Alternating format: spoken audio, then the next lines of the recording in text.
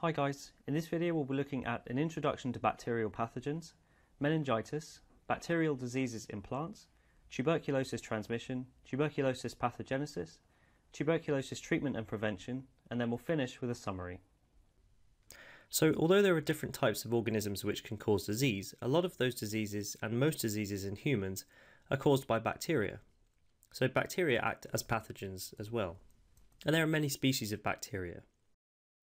Bacteria belong to one of the kingdoms called the Prokaryote kingdom. So remember there are 5 kingdoms: animals, plants, fungi, protist or protista, and we also have the Prokaryote kingdom. So this kingdom comprises various different species and types of bacteria. The prokaryotic cells are smaller than eukaryotic cells, so eukaryotic cells include animal and plant cells, but they can reproduce very, very rapidly. So just as a comparison, this would represent a eukaryotic cell, and this would represent a prokaryotic cell. And you'll notice that it's considerably smaller than the eukaryotic cell, and it's missing particular organelles and components of the eukaryotic cell, but they reproduce much more quickly. Bacteria can be very harmful because they cause disease by damaging cells directly or releasing toxins. So they can either replicate inside of cells and become so large in number that they burst out, or they can release particular molecules known as toxins, and it's these toxins which can cause harm to our cells as well. Bacterial meningitis is a very serious disease.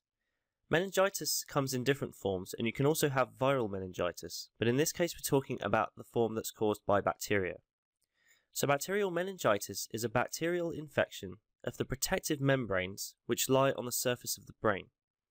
So these protective layerings of the brain are known as the meninges, and there are 3 different layers of them. That's why it's called meningitis, and itis refers to inflammation. So essentially we have a bacterial infection which reaches these protective layers, and these protective layers are known as the meninges. And eventually they become inflamed, which is why we call it bacterial meningitis. Bacterial meningitis is usually caused by one of 2 species. That could be Streptococcus pneumoniae or Neisseria meningitidis. So they are the 2 names of the bacteria that commonly cause bacterial meningitis. The bacterial infection can also spread to the blood, causing septicemia or blood poisoning, which can lead to death unless it's treated very quickly. So septicemia basically refers to any time where we have an infection at a particular area of the body, and the infection has managed to reach the bloodstream, which is very, very dangerous. The reason it's very dangerous is because the blood goes all around the body, and it will take this pathogen and its poisons all around the body and cause lots of different problems. And if you have septicemia, it's a very serious case. So it can spread from the brain into the blood, and septicemia will cause death unless it's treated immediately. Meningitis is very serious. About 10% of those that are infected will die, and 25% of them will be left with permanent brain or nerve damage. So 10% of people who get meningitis will end up dying, 25% get damage from the inflammation. So remember, the infection will cause lots of immune responses, and it can be very destructive to the brain tissue because it's lying very close to the brain itself. In terms of treatment, antibiotics can be used to treat meningitis if they're administered early enough, and vaccines can also protect against meningitis. So if the infection's already taken hold, antibiotics are very useful to tackle the bacteria, but only if it's in the early stages. Vaccines are used to prevent meningitis from occurring in the future, so many people in the UK get meningitis vaccines. We also see bacterial diseases in plants as well. So they can infect plants in very much a similar way, and end up in various parts of the plant deep within the tissues. An example of this is a disease known as ring rot, and it's a bacterial disease found in tomatoes and potato plants. Ring rot basically causes the vascular tissues of the plant to break down and decay, and therefore it decreases the yield of potatoes and tomatoes. Vascular tissue tends to involve many vessels in the plant which are involved in carrying water and other chemicals, and this bacterium basically ends up destroying these vascular tissues, and so the transport of important chemicals is hindered, leading to these decaying areas found in the vegetables and a decreased yield.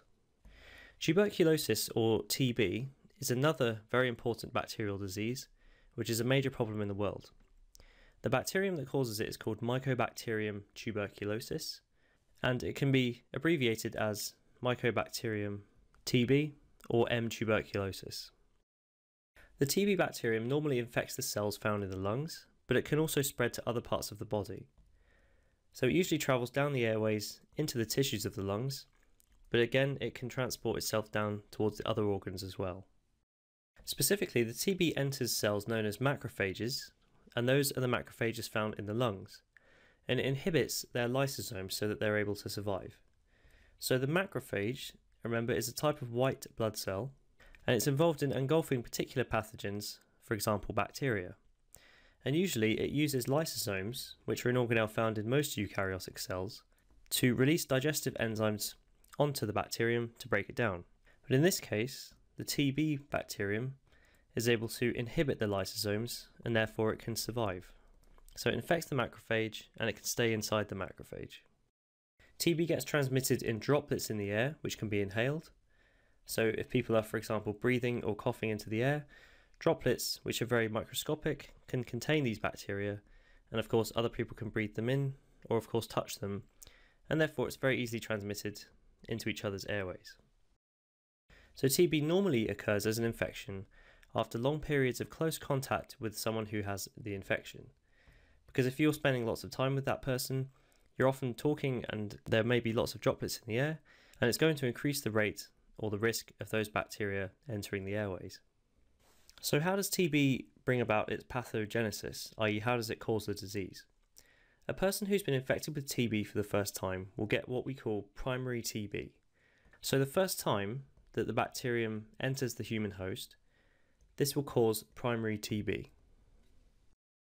In primary TB, the person's lungs will be infected because it's entered the airways, and they'll experience fatigue, which is extreme tiredness, fever, and loss of weight.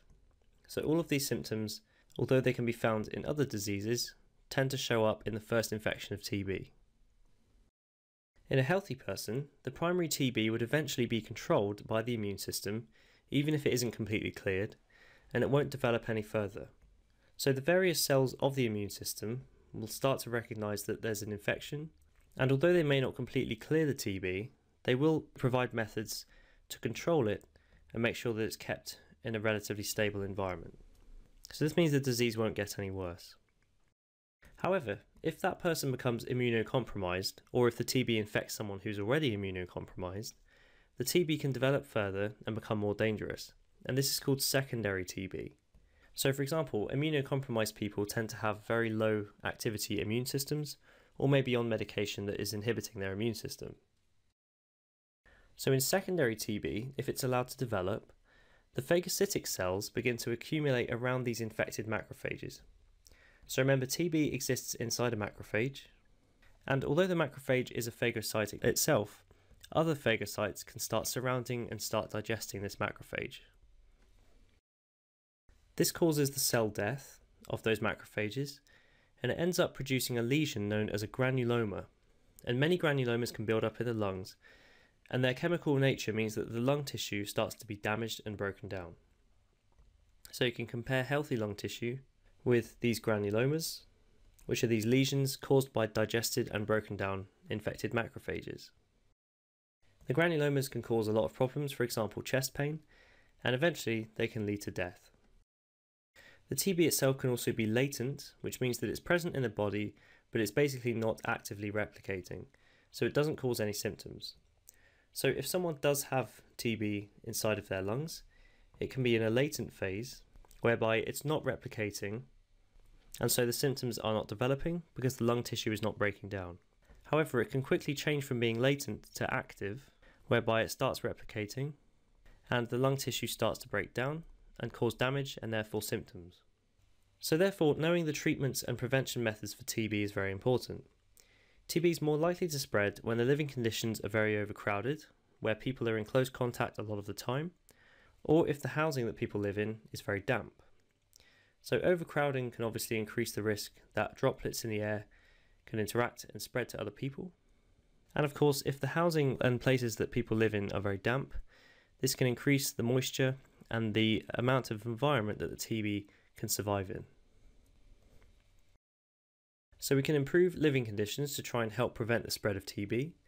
So we go from being very damp and overcrowded housing to more sanitized and more spacious living, which should help clear the infection away.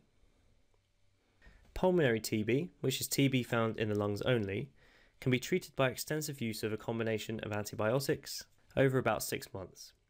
So it does take a long time, but various different antibiotics can be used over a 6-month period, and hopefully these will tackle the bacterium and end up killing all of them.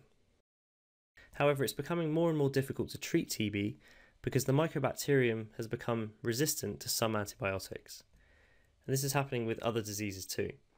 It's been given some antibiotics, and by chance some of them will be resistant to this, and so if they replicate, the whole colony can be resistant. If the TB is resistant to 2 antibiotics, we call it multi-drug resistant tuberculosis, or MDR-TB. If the TB is resistant to 3 or more antibiotics, we call it extensively drug-resistant tuberculosis, or XDR-TB. Hey guys, I hope you enjoyed the video. If you are looking for an amazing A-level biology resource, join me today in my series of engaging bite-sized video tutorials. Just click the SnapRevise smiley face, and together let's make A-level biology a walk in the park.